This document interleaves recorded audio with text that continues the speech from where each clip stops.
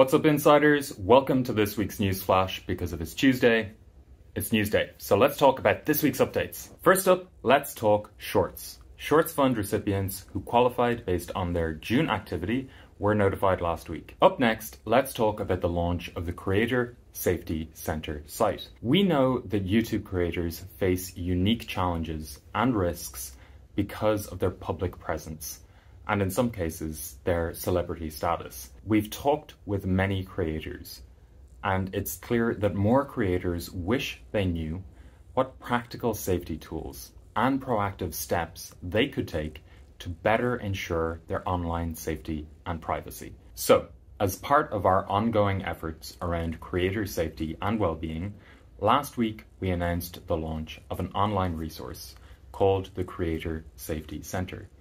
The Safety Center is a webpage dedicated to information, topics, and resources around online safety, but specific to creators and content makers. Topics include how to protect yourself from online abuse, what steps you can take in the event of channel hijacking or impersonation, proactive steps you can take to protect your privacy online and in the real world, and organizations you can reach out to in the event of a crisis. The Creator Safety Center is currently only available in English, but we plan to bring it to more languages soon and partner with local and regional safety organizations around the world. You can find the Creator Safety Center at youtube.com/creators/safety, and we'll leave a link to the center in the description as well as additional resources.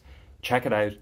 I'd love to know what you think, and let us know if you have any questions. And finally, let's talk about merch. We've renamed the merchandise tab under monetization in Studio to shopping.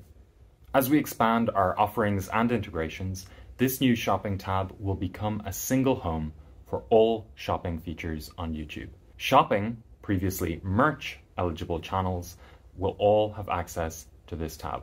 Let us know what you think. And that's about it for this week's news flash. From the creators of YouTube to YouTube creators, we'll see you next week.